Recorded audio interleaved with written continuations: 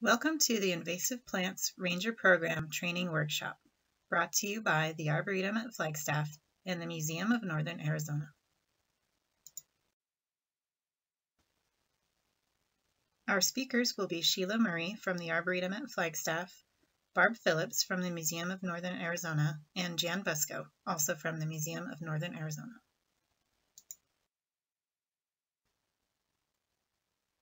This workshop will include a quick summary of our project, how volunteers can be involved in their neighborhoods, how to use Gaia for weed surveys, how to identify target species, and finally, the tools and methods of removal.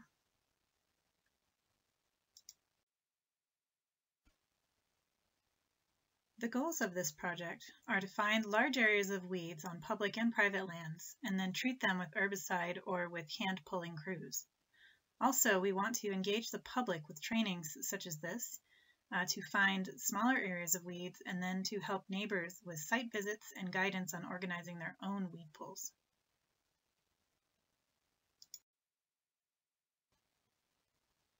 This is a map of the project area.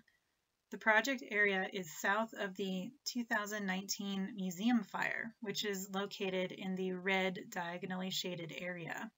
The project area boundary is the dark blue line.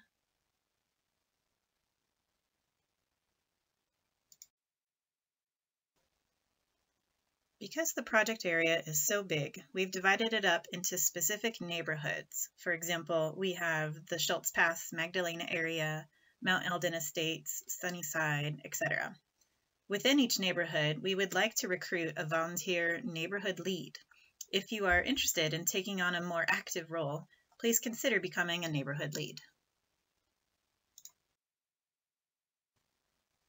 Neighborhood leads will be asked to attend an in-person demonstration, which will be scheduled throughout the summer.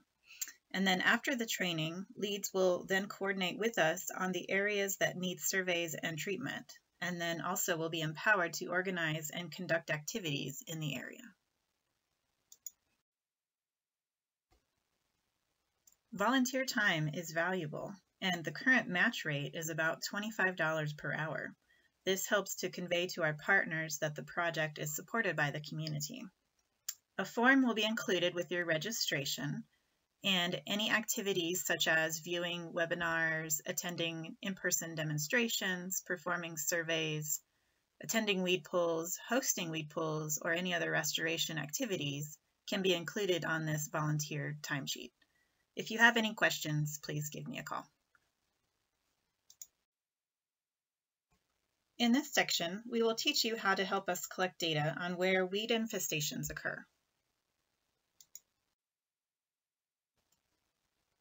Survey information guides our decisions on how to treat areas of weeds. If the area is quite large, our project has funding to pay professionals to treat with herbicide. If the area is smaller, we can also pay hand crews, such as ACE, to come through and pull the weeds, or we can have helpful folks like you volunteer to pull the weeds.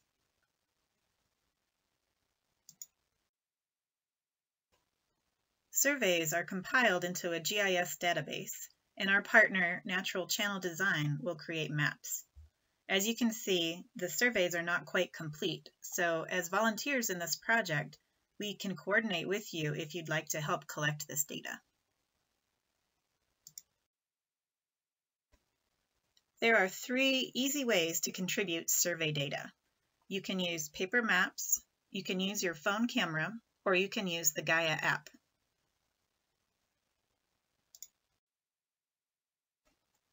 Paper maps of the area can be printed ahead of time, and you can record your progress, indicating the route that you walked, as well as making note of where you encounter any weeds.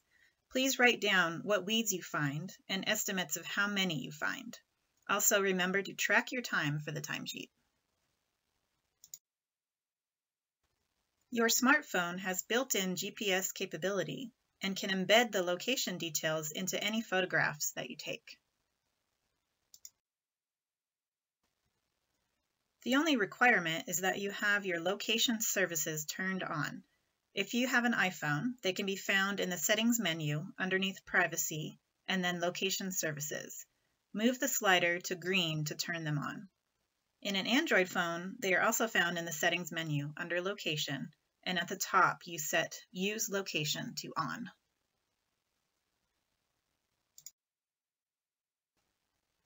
Once location is turned on, every photo will then have the GPS data embedded inside.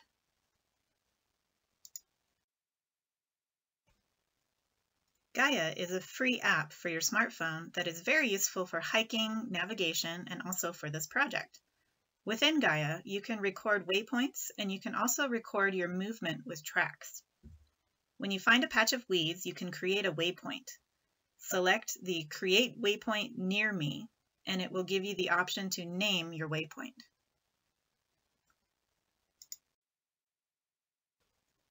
Within the waypoint name, you can include the weed species and an estimate of how many occur at this location.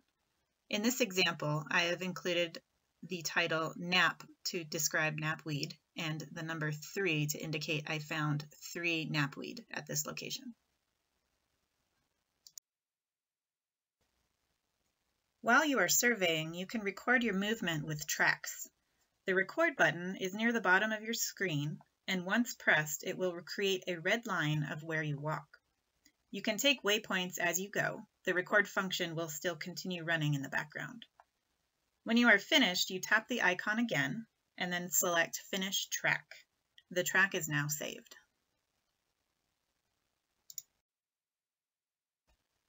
To send the data, find your waypoint or track on the screen, and then tap the little eye that's in a circle. Then you scroll to the Export option. You can choose to either text or email.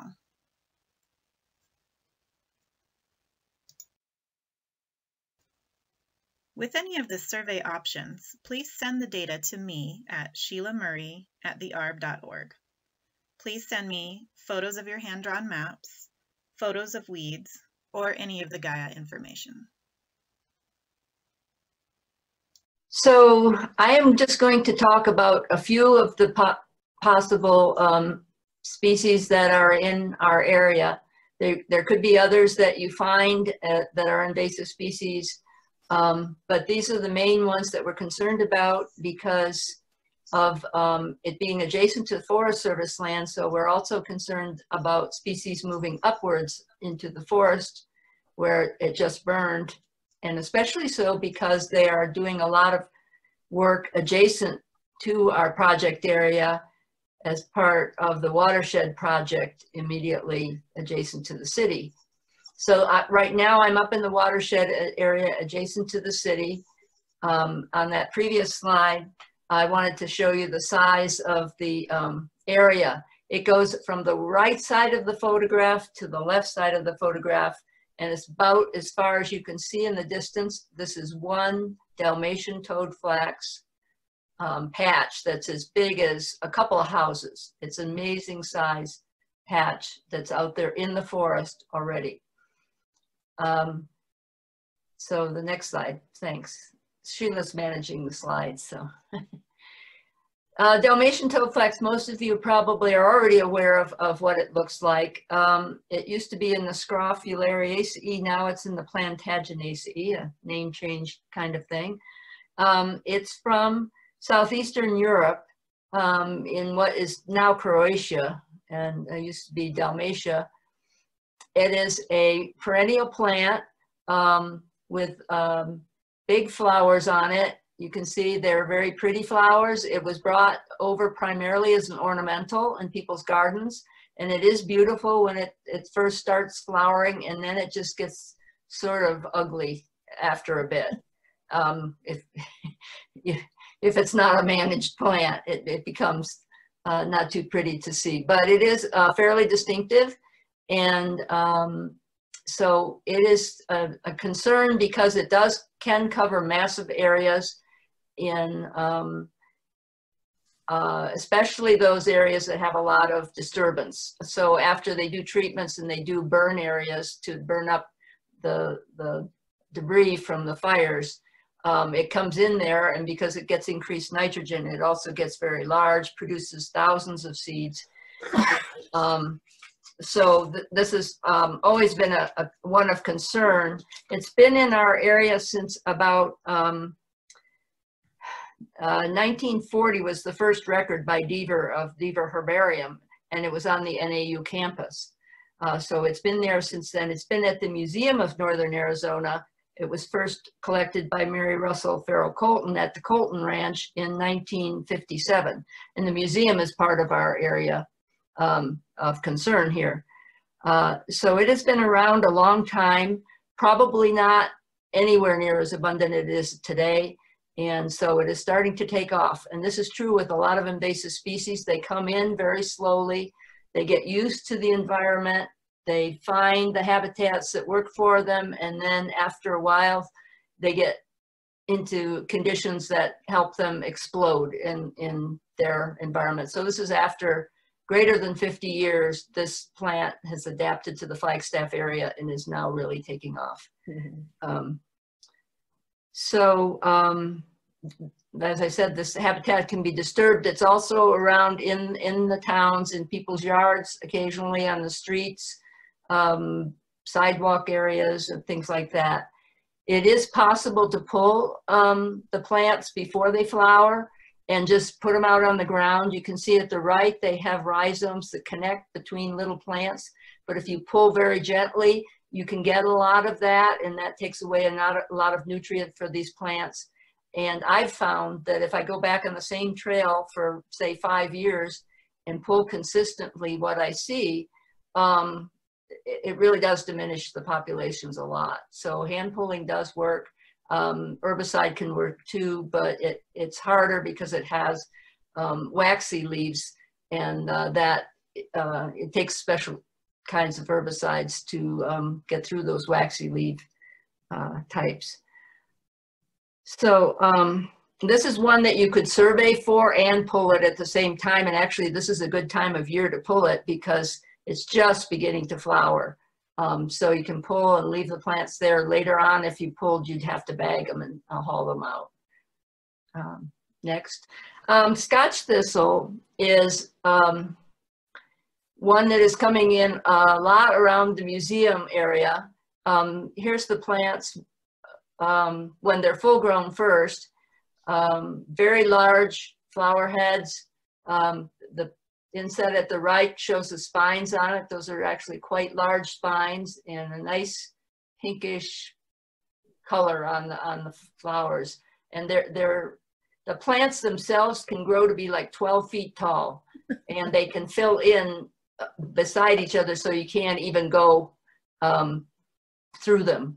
A big thing on them is the, I don't know if I can point at it, but the spines go down the stem so that you would never want to grab a hold of the stem of this plant. It's very formidable looking in that respect. This shows young plants coming up in a field where they had been eliminated the year before, supposedly, but because it's a disturbed area and the seeds can be persistent for like 15 years or more once they fruited. This we've gone back to every year and eliminated the plants before they fruit, and we still have young plants coming up. And these are very large. If you look at these, that one on the right's probably knee-high already, and it's starting to bolt. There's a flower in there that you can start to see. So they tend to be biennial, and which means the first year usually they don't flower, but they can. And then the second year you have a lot of flowers coming along. And Jan can talk about how we work with these, but this is just an example of how it comes in. Next one. This shows the leaves, and they're very spiny. They also are covered with some white hair, and it gives it a very whitish appearance. And these leaves are as big as your foot or bigger. If you have very big feet, they would be as big as your feet.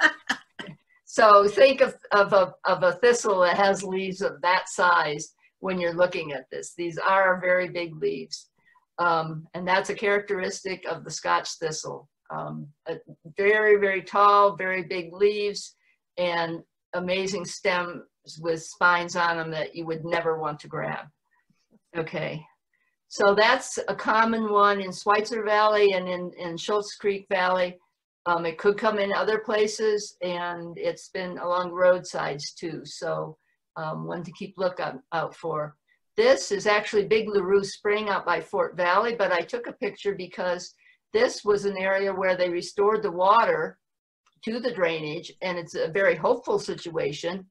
And Steve Monroe here is a hydrologist, and he and I went out to inventory the, quote, native plants that were coming back in here, and I found all these little thistle plants coming in. Well, musk thistle is abundant in Fort Valley, and so it had already found its way into LaRue Springs. And musk thistle looks fairly similar to Scotch thistle, except if you look at the flowers and fruits, they're turning, and it's called nodding thistle because the flower head sort of gets very heavy and turns downward. And this also can get like 8 to 10 feet tall and doesn't tend to form as big clump, as solid an area of clump infestation, but it certainly can form very big plants, especially in horse pastures where they get some extra fertilizer and places like that.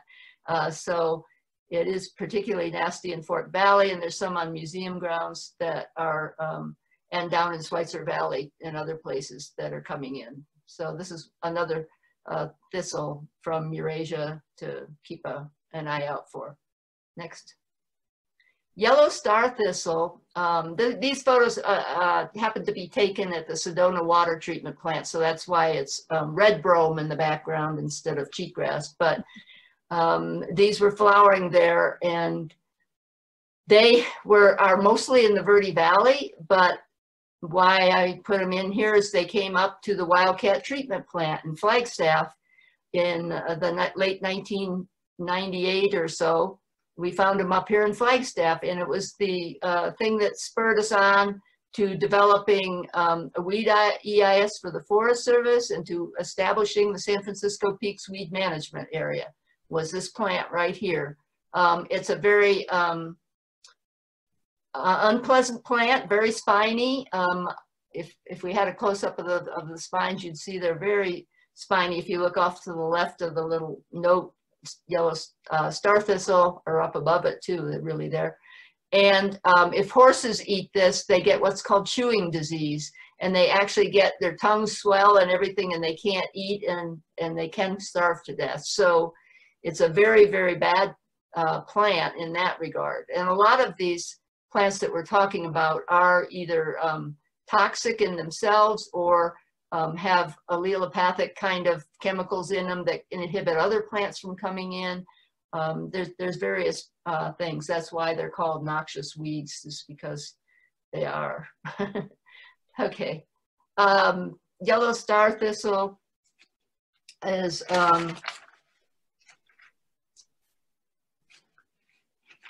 let's see, I can get there. Anyway, and then the next one we have is thistle, yellow star thistle. Diffuse net. Oh no, this is the native thistle. Okay, I put this in here just because we have abundant Wheeler's thistle in the Flagstaff area. This is under the ponderosa pines, just a general nice undisturbed ponderosa pine area, and you can see the whole area is, there's little pop up things. Those are all heads of native thistles. The difference with this is you can see the seedling over there on the right, how tiny it is compared to the thistle head. And also the plants get maybe at the most knee high. They don't get over 1.5 feet tall or so. Last year was a very prolific year for this thistle, but it is not, you can walk through there. You don't have any problem walking through there. You can touch the plants. They don't have any spines on the stems. There's spines, a little bit of spines on the leaves. If you tried to grab hold of probably the flower head, you'd feel some spines, but it's just not the degree of spininess that the non-native thistles are.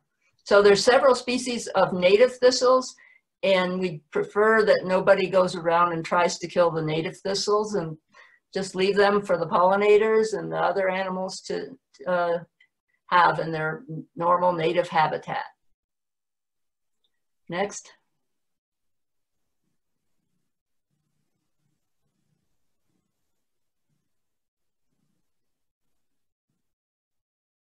Okay, now we do have another obnoxious weed. This is diffuse knapweed, and this has been a big focus of our surveys to find out where the distribution of this is. It's especially up on McMillan Mesa, and then down in East Flagstaff. It's very, very abundant.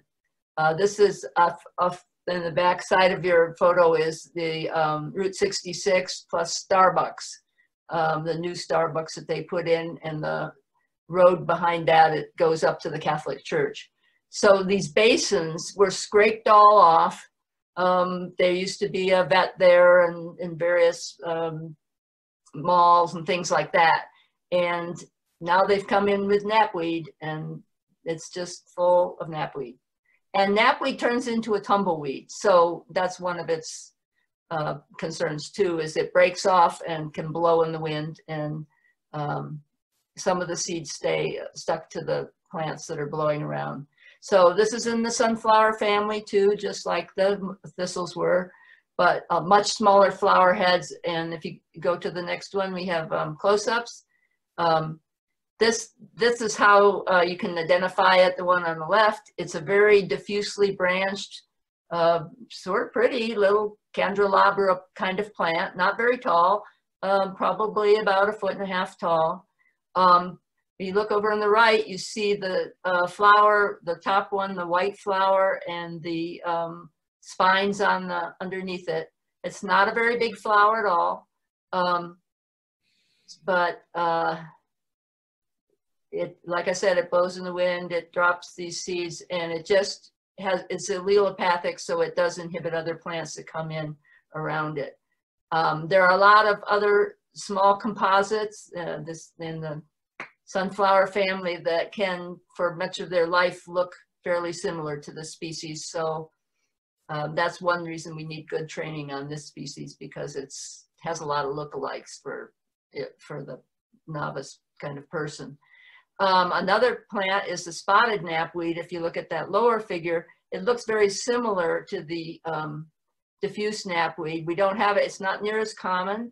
The places I know it around Flagstaff are on the forest, and not in, so far I haven't really seen it in our project area, but you can see it has sort of spots on the phyllaries there, instead of the spines being the prominent thing. That has these dark spots, and that's why it's called spotted knapweed. Spotted knapweed is a real pest up in places like Montana and Eastern Oregon and those areas.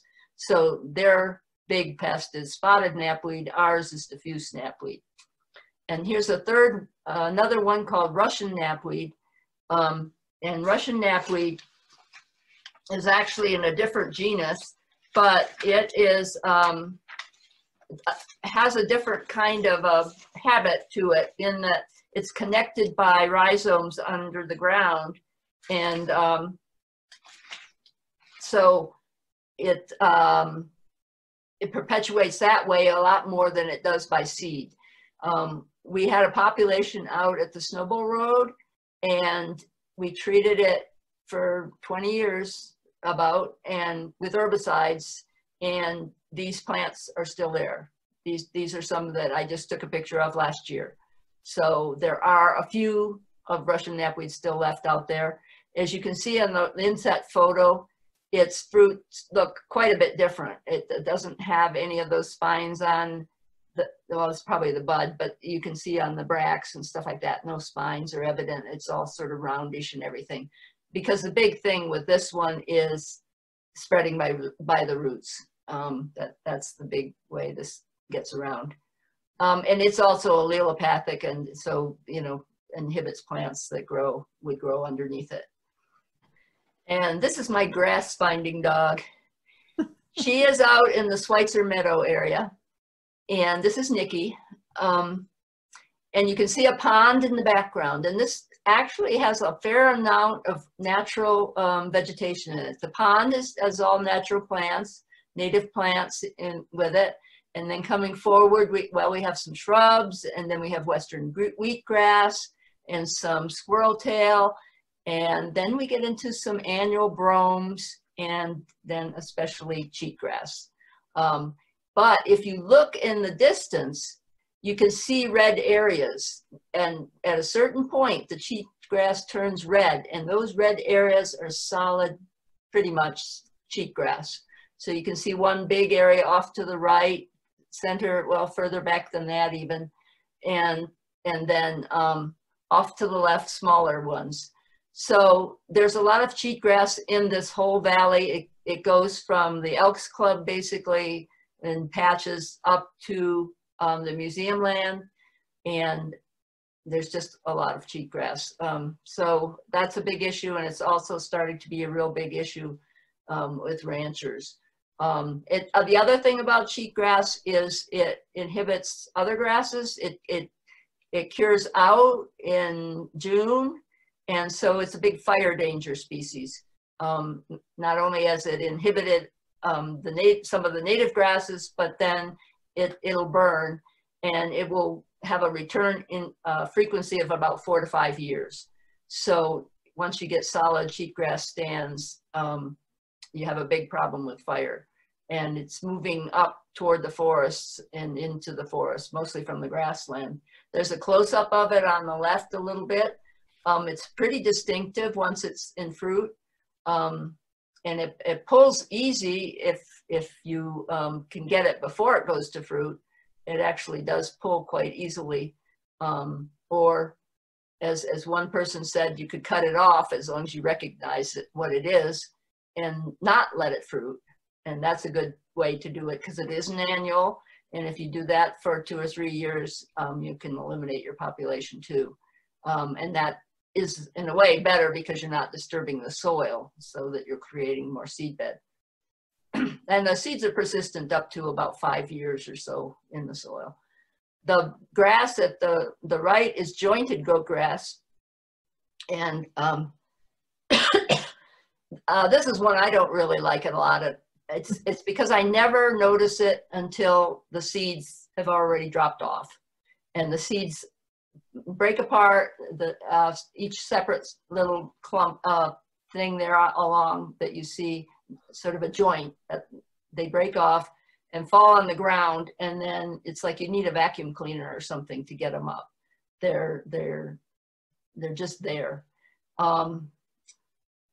So it was not very much present in the Flagstaff area for a long time. I noticed it in my yard probably 10 years ago. And now Jan tells me there's a lot at the museum. We're just getting a lot more of that jointed goat grass. Now this is foxtail barley, the sort of very light yellowish green color. And you can see it's coming in amongst the cheatgrass. So that's good. It is a native plant. It does have long awns on it. And so if you have animals, you have to be careful with that. In a natural area, you wouldn't want to cut them off because that's the seed that's going to seed in. It is a short-lived perennial. So it's better than the annual cheatgrass. And but it does have that feature. It flowers now and fruits now, starting fruiting out. The other one that looks very much like it is the squirrel tail, and it'll fruit out a little bit later. And it is more of a perennial. It's quite a stocky perennial. And so that's a good plant to have too. So coming in amongst all the cheatgrass, we do have a couple native plants that are beginning to come in. Okay, that's the grasses. The other plant I wanted to mention is poison hemlock. It is in our project area, I've heard. This picture happens to be taken at Picture Canyon. It's come in there in the restoration area alongside the banks. It likes sort of moister areas and ditches and those kind of places. It is poisonous, especially the seeds are really poisonous. when you control it, you want to wear gloves and long sleeve shirts and washing your hands before eating, etc. like that. It's in the umbel family, related to carrots and parsley, plants like that. You can see in the center photo, there's some spots on the stems, and that's a characteristic of the species. But this is one where there's quite a few look-alike kind of plants, and it would be desirable to really be able to tell them apart. Not that you would want to eat any of them, but out in the wild, but just this one is very poisonous, and there's some others that are quite poisonous too in this family. So pretty much the way that this grant was designed is with the hope that treatment below the fire area will prevent spread of the weeds into the burn area and drainage extending into the Rio de Flag watershed by wind walkers, vehicles, and animals. And so the first thing is that you can help when you're out. A lot of the avenues of spread from our urban weed populations up into the fire area will be by foot. So we have creatures like my dogs, have to get the dogs in every presentation, Zeta and Sirius, who can transport the weeds on their fur.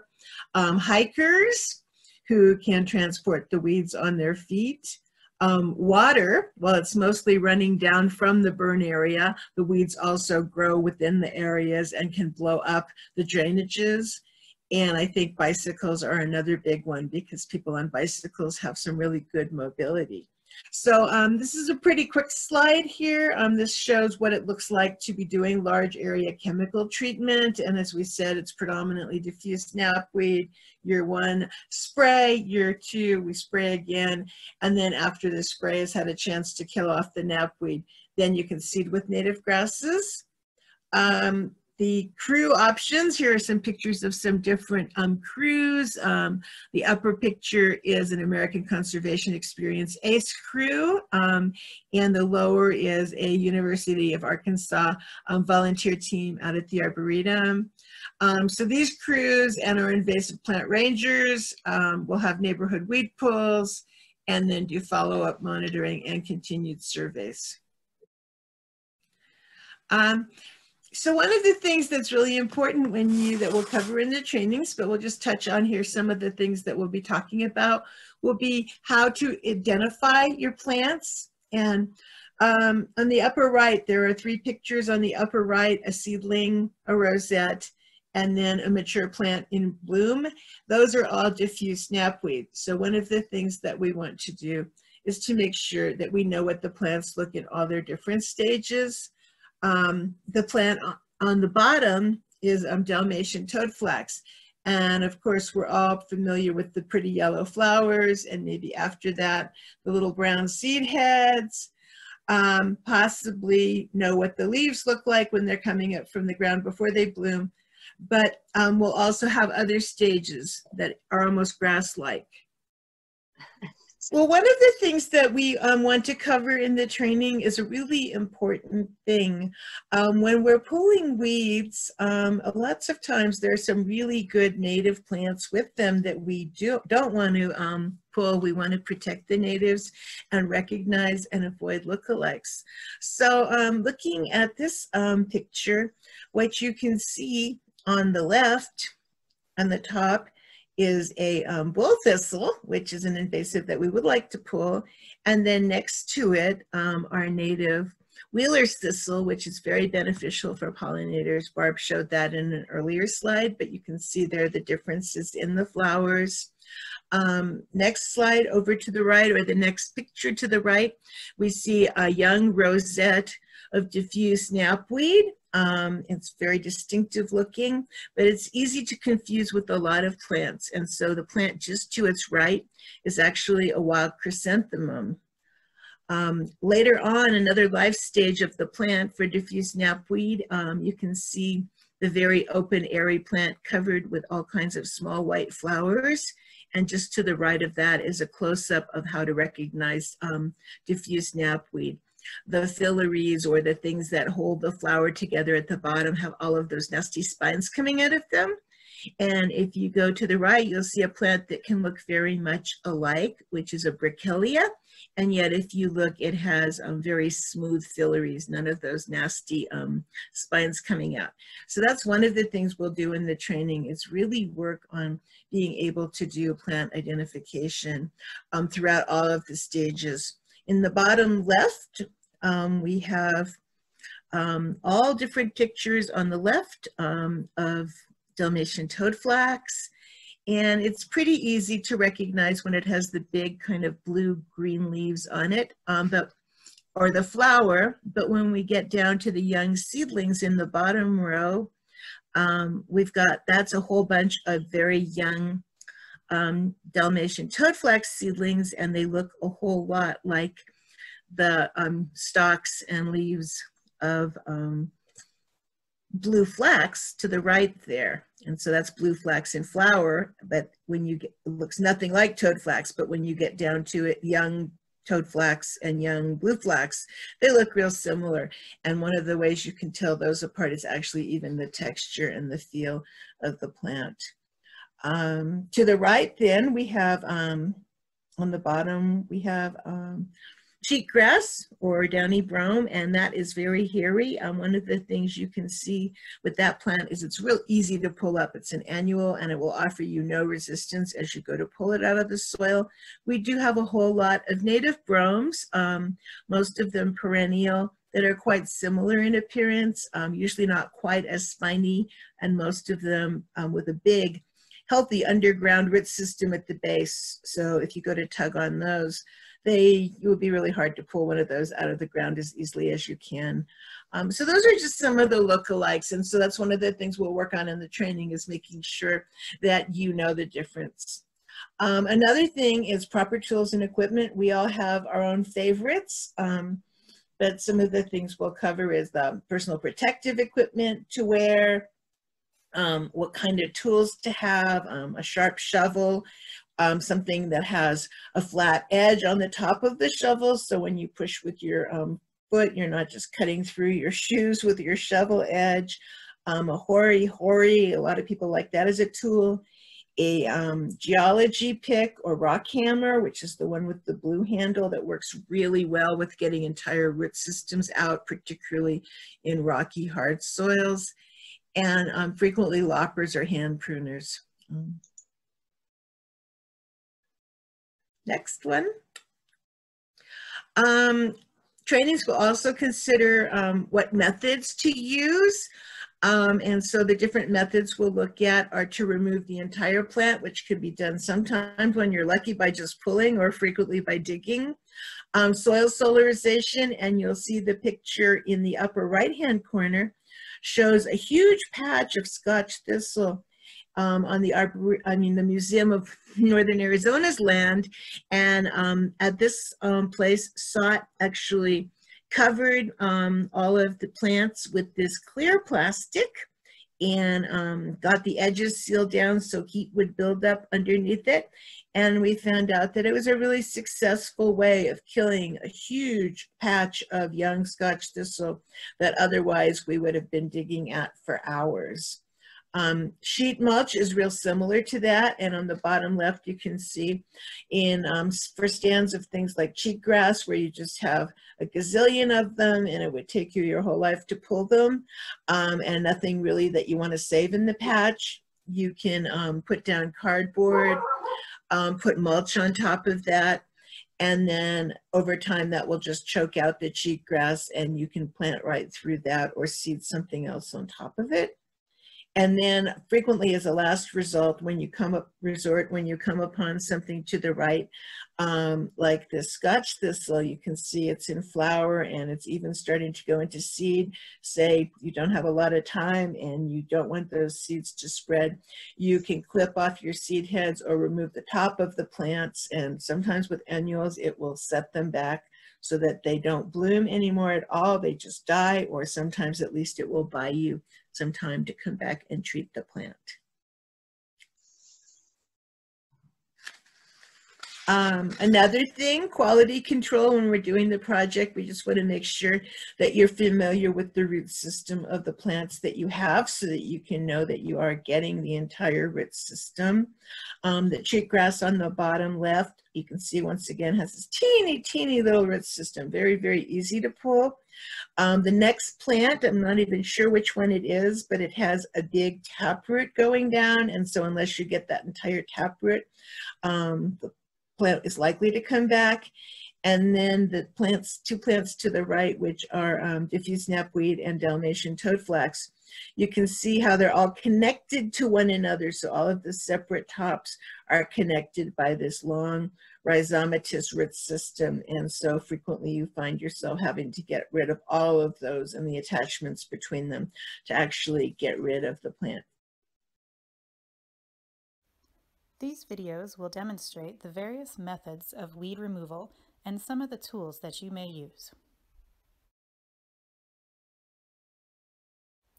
When working outdoors, it's important to stay hydrated and to keep cool by wearing appropriate clothing and gloves. Okay, well, we're looking today at some of the tools that you might want to take out with you when you're weeding, and everybody has their preferences. But when you go out, there's a bunch of tools that will work for you.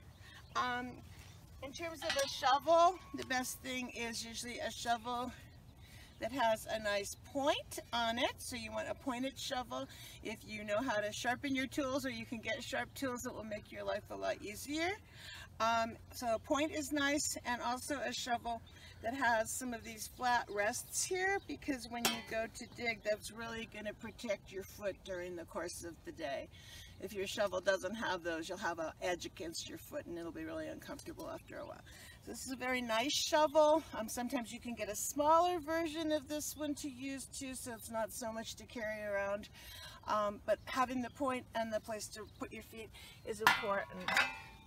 And then other digging tools that people tend to like are a hand trowel, and this hand trowel is pretty good. What you really want to make sure with your hand trowel, that it has a comfortable handle for you, that it has a point, and also for Flagstaff area weeds, you just need to make sure that your blade on your little hand trowel is made of stainless steel or some forged really heavy duty metal, because any of the ones that are flimsy will just frequently buckle as soon as you hit a rock.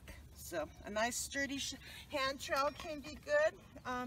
A lot of people love the hori hori for digging, and so it has, you got to be careful with this one. Definitely have your gloves with you at all times, because this is very sharp. It's got serrated edges and a point, but this can be really good for getting into the ground with really hard to dig weeds and getting out that whole root system.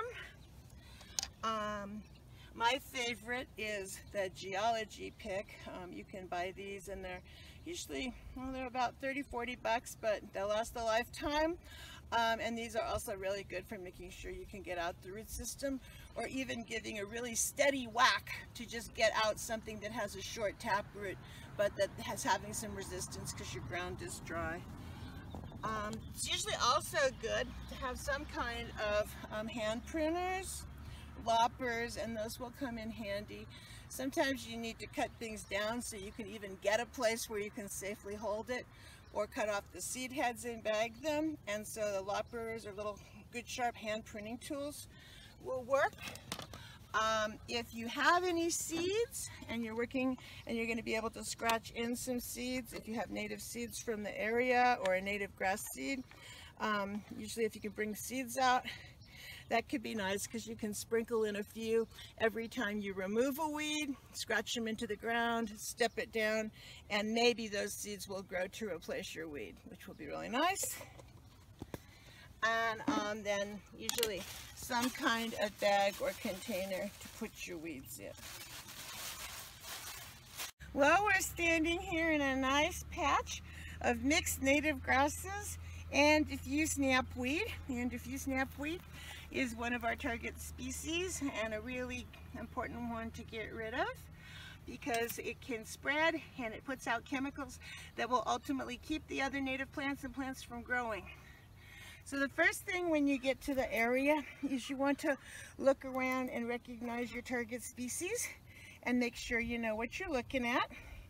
And in the case of diffuse knapweed, like many other plants, and particularly weeds, you've got different life stages, and so it really helps to recognize those. In this case, we even have last year's seeds, and there are probably still some attached. I'm going to always take anything with seeds, like diffuse knapweed, I'm going to bag and take away, because if we just cut them and throw them down, the seeds will mature, and it won't really do any great good that we pulled the weed. So here with diffuse knapweed, we've got two things. We've got the tall adult stage, and here you can see it's kind of like a candelabra. The stems go off kind of at almost right angles to the plant, and that's a really good characteristic if you get into mixed stands with native asters. One of the things I like to do is start out with a shovel, because if you can dig with a shovel, you don't have to bend all the time or squat. It's a lot easier on your back, and depending on your soil conditions, you know, you can sometimes get away with things. This one we can see it's hard digging. Let's see if we can get all the root, because on the knapweeds it has a long taproot, and if you leave the root, it'll come back again. We're going to try to get the whole root. So this one, that worked. It didn't have a super deep root, and that's actually all that was there anymore. So we were lucky on that one. You can see it's got a small root system, and we're going to put it in our bag.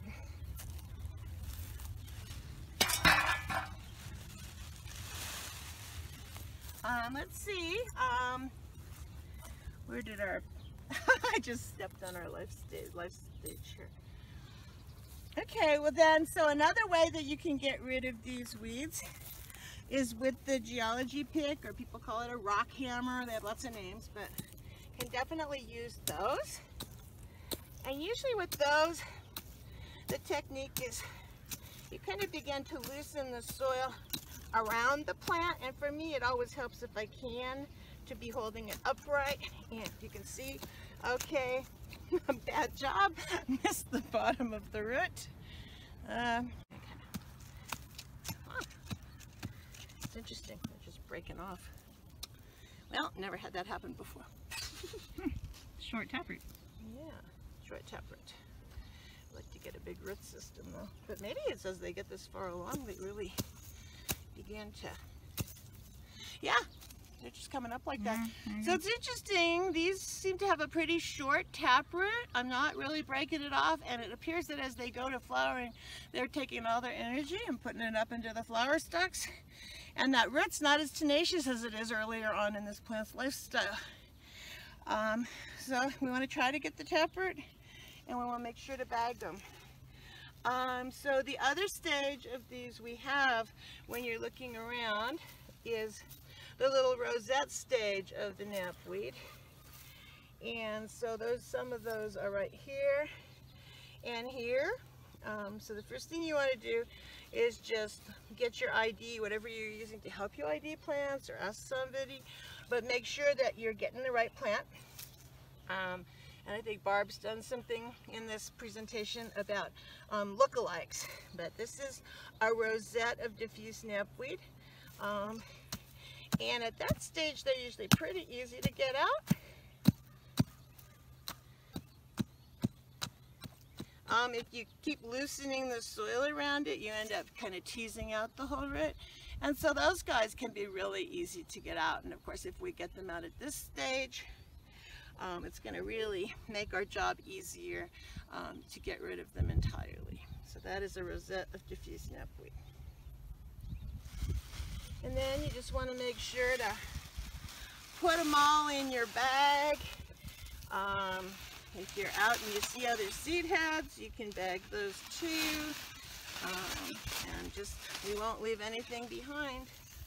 Okay, so if you do have some native seed along at this point in time, it helps to kind of smooth out the soil. Get my seed over there, probably. Oh, here it is. hardest thing is to not lose everything you have. And then I usually take my gloves off for this so I can feel what I'm doing. And you want to just take a little seed. In this case, I'm using a native aster. And then once you get it in, just gently rub the soil over it. Step on it, so it'll help keep it down until some moisture comes. And voila, hopefully next year, not only will you not have a diffuse snapweed, but you'll have a nice native plant or so to take its place. Large areas of weeds should be bagged and disposed of properly. Please contact us for methods of disposal. Well, our next target species that we're looking for is Dalmatian toadflax, and here's kind of a mid-size one. They can get quite big or they can be tiny, but this one has the yellow flowers, so it's really easy to spot. And then when you spot them, always just look around. When you pull one, just keep working out in a radius, and that's a really good way to make sure you're getting them all. So for this one, I think I'm going to use my pick just because I like the pick. A lot of you might like a shovel better. They're rhizomatous, so they have underground roots. So sometimes you want to try and get the whole thing, which means as you dig or as you use the pick, you want to start following the direction the root is going on. And try to get the whole root. A lot of people say, okay, if you don't get the root, at least you're depleting the carbohydrate reserves of the plants, and if you repeat for a few years, it will get rid of the plant. So you can see this plant doesn't have a really extensive root system yet, and that's kind of borne out by the fact that we don't see any more attached to it. I'm going to try to find a bigger plant so that we can get a better root system.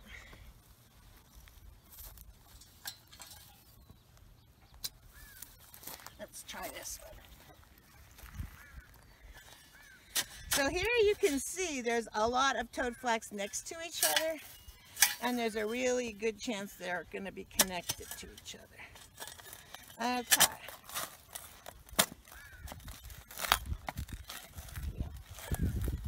So sometimes when the earth's hard like this, it really helps to rock that point of the shovel in there. And then to begin to pull up, and as you go, you can feel whether or not you don't want to cut through the roots if you can avoid it. And then pull them off, shake off the seed, and you can see we pretty much got that root. So once again, it doesn't have runners, but it certainly has a more extensive root system than some. So once again, when you're done with that, it's really good to pack your soil back down. It'll take the native plants that are around and get their roots back in the soil, and it will maybe keep weed seeds from coming in. Sometimes you have to do a little clearing to get to your target species. In this case, just to get to my toadflax, I'm going to pull out the salsify, which you can tell is a salsify because when you break it, it has milky sap coming out of the stems. And then now I've got some more small toadflax here, and these can be really easy to get out, I hope. I'm trying to not get my natives when I'm getting it, but try to get all the roots.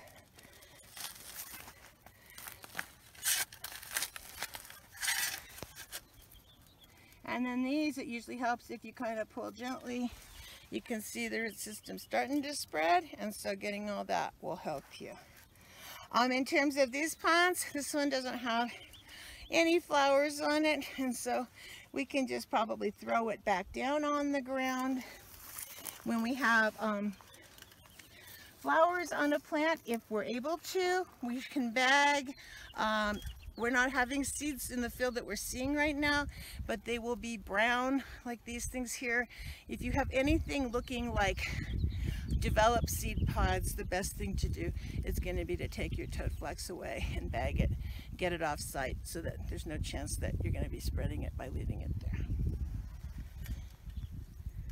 Okay, well, right now we're going to look at Scotch thistle, and talk about how to pull that.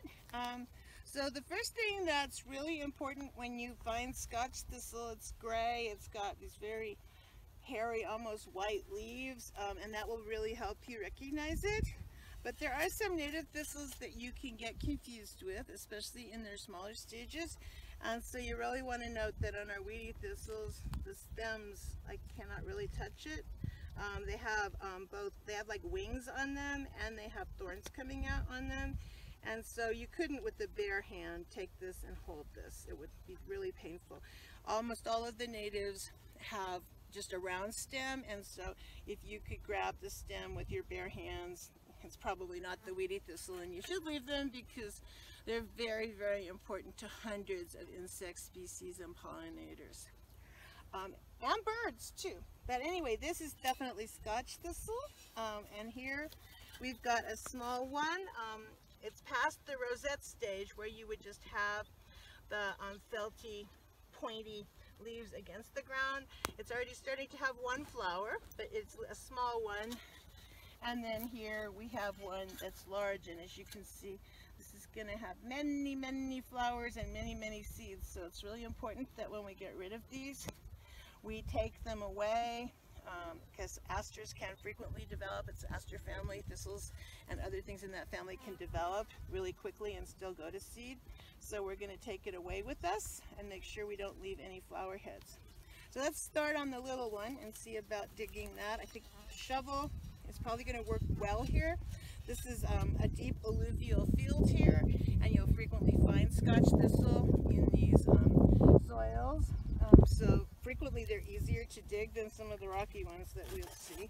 So this one you can tend to just go down. Oh, this is beautiful. This is like how you want it to be to put this in your soil. Try to grab it. Ouch. You might want leather gloves. Shake off the soil. And voila. I'll put it down in my bag.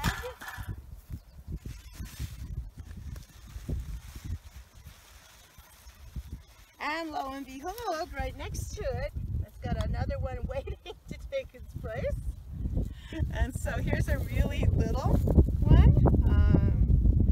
And you can see that was right underneath that one, so sometimes you'll find that. So if you find any little ones coming up, you want to pull those. This one has absolutely no tendency to flowering, so I think I can just throw it down. If you want to bag it, go ahead. And then once again, after we're done, we can pack the soil. I'm not going to put seed in here today, but if you do have seed, that's the stage where you'd sprinkle in a little bit of seed and put it down. Oh, I do see we actually have the rosette stage here. So the more you look, the more you find, and that's usually a really good way to do them. Is first we could look across the field and see the big tall one standing up, and then as we get close to it, we can go outward in a radius and see that there's more of them. So here, there's just a rosette with no flower stalk, and so you can see we're going to get a lot of these in a small area quickly. Now this is not going to be as nice. It has rocks around it.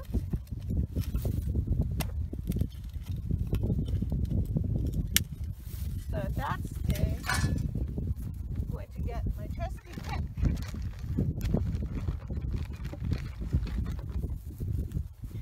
which you can tell I love picks, and try to loosen it. Came right up, and that was my thistle. So once you do an area, it's always good to note the area. If you can visit it the next year, if you can come back later in the season to your same area, sometimes you'll find out that things you missed will come up and you can get them out. And then if you can come back and visit a second year, or tell us, the grant administrators, to come back. If you can't make it, we'll try to get other people to do it. Then we can really try to get these out, because sometimes they can take multiple years. And they can be all sizes. Look, there's another really teeny one. And once again, these we can throw down because they're not going to flower. So our big one can be kind of a logistic nightmare. You can try to dig under them, And sometimes if they're this size, you can do that. Sometimes you'll find these, they'll be as tall as I am. They're really hard to move in on. And so for this one, we're just going to take our lopper and make it a little easier to work on. So we're going to cut off the top, and I'm going to bag that whole thing because they can even, once you cut them, if they're this far along, they can develop flowers in the nodes of leaves. And I'm going to bag that. Ow! Definitely wear your gloves.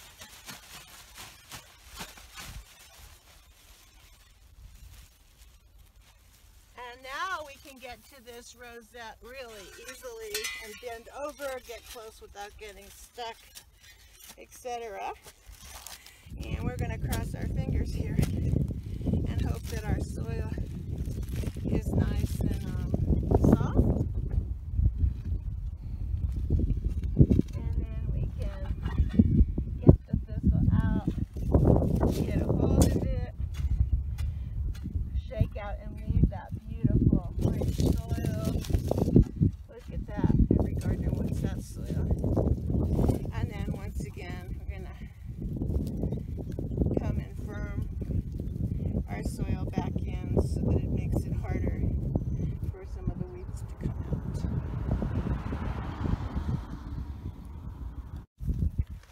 So sometimes you might come into an area, you're out hiking, or you don't have time to weed it. You may not have time to get back to it for a while, and you actually can cut off just the flowering portions of your thistle to slow it dropping seeds. So if you think that you're not going to be able to get it right away, you can cut off seed heads, and we'll do that with one over. So here's another Scotch thistle, and this one you can see the flowers are maturing, so this one's getting very close to forming seeds. So let's say I'm out on my bicycle, I have a little day backpack, I haven't brought a bag, but I see this and I think it's about to go to seed. I can go on it and cut off, ow, the flowering stems, put them in my backpack, take it away, and then try to remember to come back and get it, because it's still, when you do this, it will encourage all the other places that it can form flowers to set them. But it does slow down the plant, and it's really quick. So you could take this away, probably represents a couple thousand seeds that aren't going to hit the ground, and then try to come back and revisit it within a bag within a week or two, or try to get someone to do that. That can slow it down. If you have a huge weed infestation, as far as the eye can see, you can start cutting off the flowers if you don't think you're going to be able to treat the whole thing. If you do find a huge infestation, it would be really good if you let Sheila Marie at the Arboretum know, because we can try to direct a crew if you're running into something that's too big to deal with on a neighborhood basis or an individual basis. We can try to direct some resources to it. If not first year of the grant, the second year. So this is another one of our weeds you might encounter here, and it's just coming into the area heavily, so it's one that if you find it could be really good to get rid of. It's called jointed goat grass, and there is, most of these have turned brown already, but there is one green plant here. That I'm going to, this is really good. We've talked about weeds being annual weeds or perennial weeds, and the really good thing about jointed goat grass is that it's an annual, which means in most situations you can just grab it and pull it up. Most annuals, if you leave a little bit of, they have really limited root systems, and so there's not much to pull, so they come out easily. Soft soil, it usually will pretty much pull up, and then you definitely want to bag this one, because you can see that the seeds will, they're mature, and you can see here these long jointed stems that give the plant the jointed part of its name, and you can see that these break off into segments, kind of like some kind of sweet roll or Tootsie Roll candy bar, and so you can see each one of the segments is a seed. So it's very important that we take these, put them in the bag, and take them away. If you do need to use a pick on a heavier soil, once again you'll see they pop right out. And you can see there's almost no root system on these plants, so that shows you that it's an annual. And this has a little cheatgrass or brome in here. We're not going to worry that we got that with it because we really don't want that either. I want to talk a little bit about some of the loose ends that we'll cover in person in the workshops, but also this is a resource for you that you can go back and look at, or if you don't make it to a workshop, you can think of these things and it will help you do your weed work, because invasive plant control is a really wonderful cause. It's so necessary, and it's so good that we have so many people involved who really want to help take care of our earth and take care of our plant communities for the benefit of all life. But sometimes it can be overwhelming. There's a whole lot of weeds out there, even just within our little 5,200 acre area. So the first thing I want to talk about is prioritizing your weeding activities. We have some of the target species, particularly some of those ones that Barb showed that are, really high priority species. And the other thing is there's really hope that we can get rid of them all, particularly in an area, and keep them from spreading. And so when we have a whole lot of weeds in an area, sometimes it helps to only do one species at a time and prioritize and decide which one do I want to get now. For instance, right now in June, the cheatgrass is pretty much already hardened off. It's dropped its seeds, and so it's ugly if you can get it out to reduce your fire risk, but sometimes it's a whole lot of work to try to get out big areas of it when it's in this state, and the seeds have already dropped. So in terms of cheatgrass, we usually want to think about going out when there's been recent moisture or early in the season and getting it before it goes to seed. That's really effective. With the other weeds that we've got, with the thistles, you really want to first go after the ones that are producing flowers and are going to be producing seeds. So number one would be getting to the ones that have seeds on them, possibly clipping off those flowers and bagging them. And then if you have time, then working on the big mature upright thistle plants. If there are rosettes in an area and you can handle getting everything, then you can get the rosettes at the same time. And that takes care of it all. But if you're pressed for time and feeling overwhelmed, you can simply go for the mature flowering stage of the plants and know that the young rosettes aren't going to bloom usually until the next year. Diffuse knapweed is a really high priority species, and when you work with it, you definitely want to try to get rid of the tops of the plant. So if your soil's really, really hard and you can't get to it easily to get the whole plant off, the first thing that you want to do is work on getting the whole thick flowering stems off. Sometimes diffuse knapweed, after it blooms, the whole plant will die, but frequently the rosette will revitalize again and have lower to the ground flowering stems, so you do want to then come back and get the roots if you can't get them at a first pass. And you definitely want to bag anything coming from diffuse knapweed that has any mature growth on it that has the priority to produce flowers and seeds, because that plant will do that. Dalmatian toadflax is another high priority species. And of course, if you're out there and you see the young plants coming up, you can get them, but of course most important are the mature ones, the ones that are going to flower, that are flowering, and absolutely first priority is to get the seed heads off so they don't fall. Other weeds, we'll show some for different areas, particularly at the workshops, but another priority tends to be when new invasive species are coming into an area. So something like moth mullein, I think that Barb has a picture of it earlier on in the show, but I'm not sure. But we'll show it if it's in a neighborhood when we have the workshop.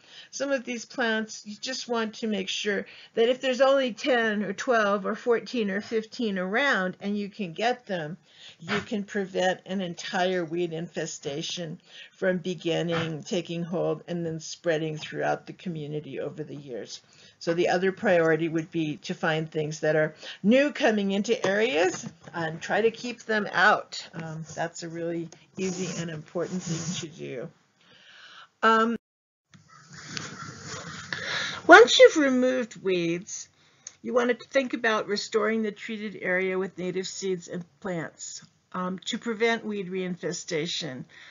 So when you pull weeds, that's great. You stop the weeds from being there. You stop having a new seed source.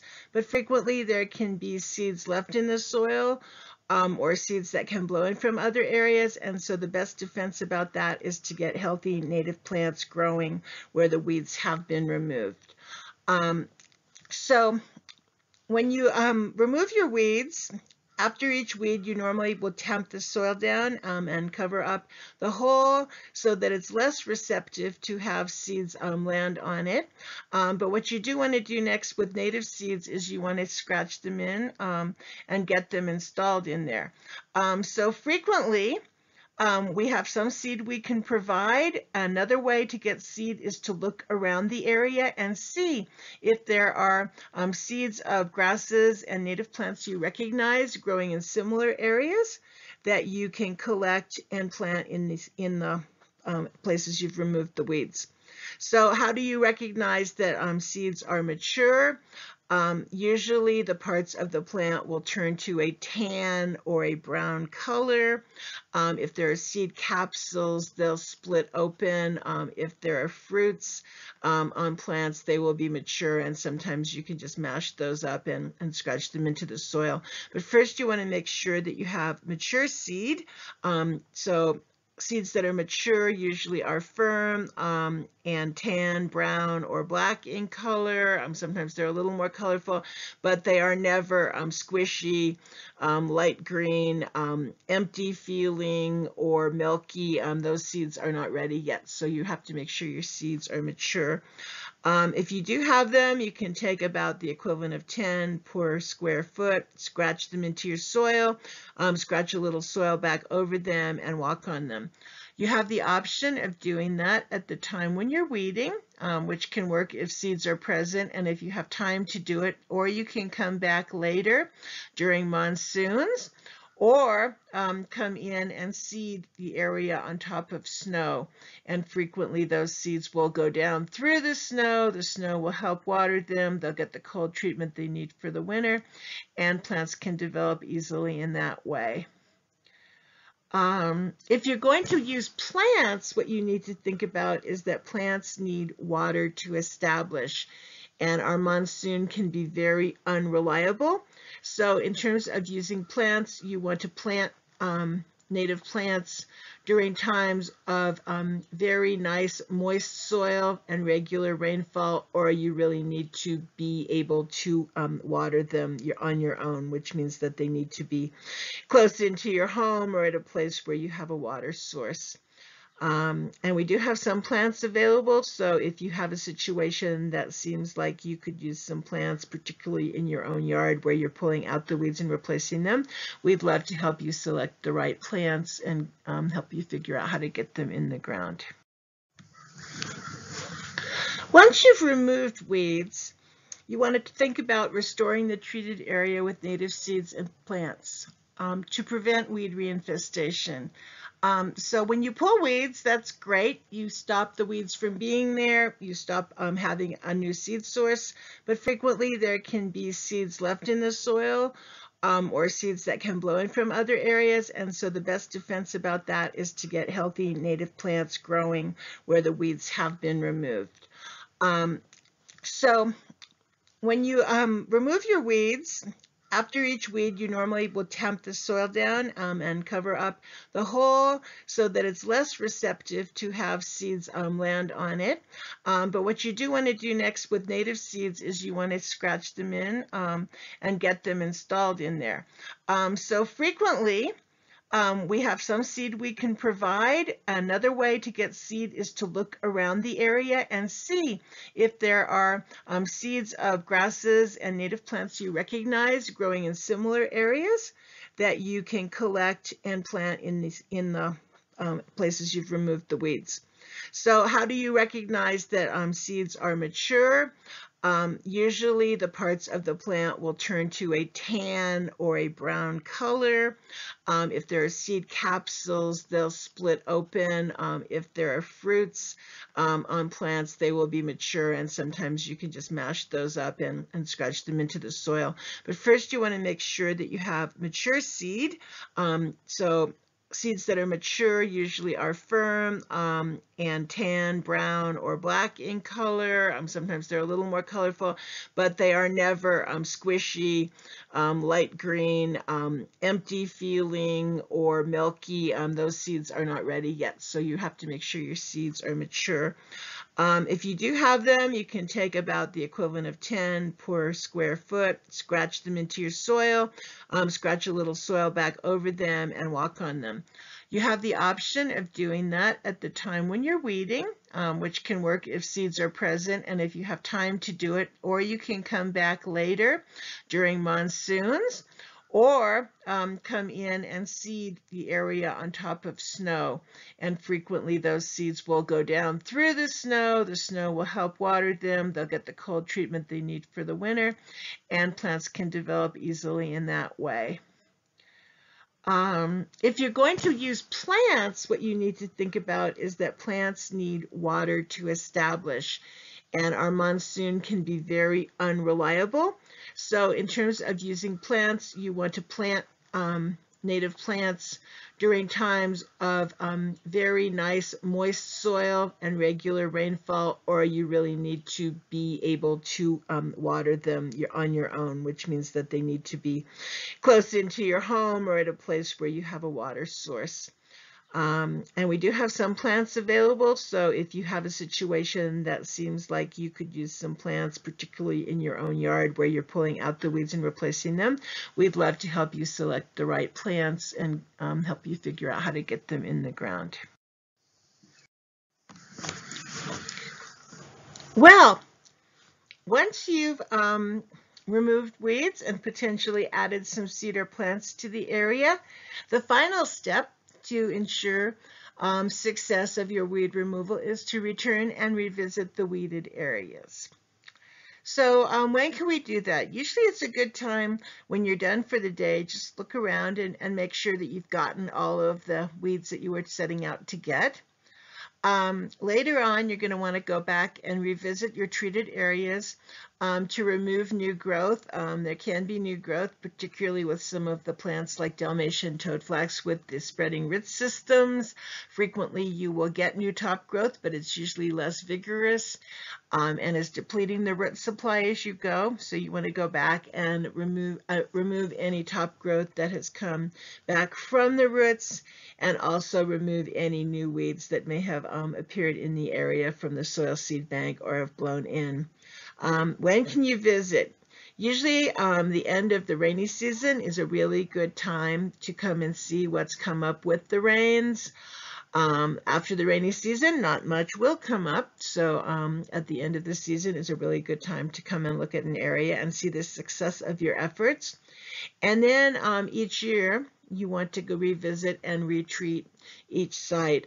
Usually the spring will bring up some new weeds, maybe ones you haven't seen yet. As the season warms up and we approach summer and the monsoons, a different set of species will come up, and after the monsoons you can have yet more growth. And so each of those 3 times will help you to get a handle on what's in an area and get rid of the weeds. For the purpose of this grant, we're working working on this for 2 years, but if you're able to encourage your neighbors and friends, get together and come and take care of your areas, you'll find out that each year it will get easier and easier. And you'll have fewer and fewer weeds and more native plants. So you've removed your weeds, you've come back and revisited, you've removed more weeds that come in, you've reported your time that you've spent doing this, and you've reported the areas you've treated, and we're done here. Great work.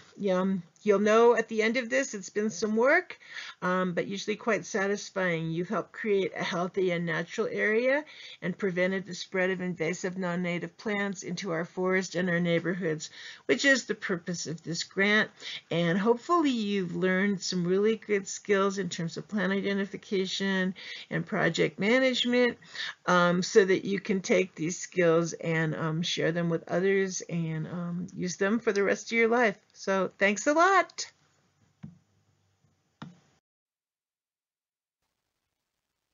We would like to provide you with incentives for participating in this project. First of all, you'll get that feel-good feeling for doing something good for the environment and your neighborhoods. Second, we're going to give you a vinyl sticker you can put on your water bottle or your bicycle or your car. Also, we are going to provide you with any assistance with identifying weeds on your property if you have any, and we can provide you with native plants and seeds for restoration while these supplies last and also while time allows. Thank you so much for your participation in this project. For more information, please contact us at the emails below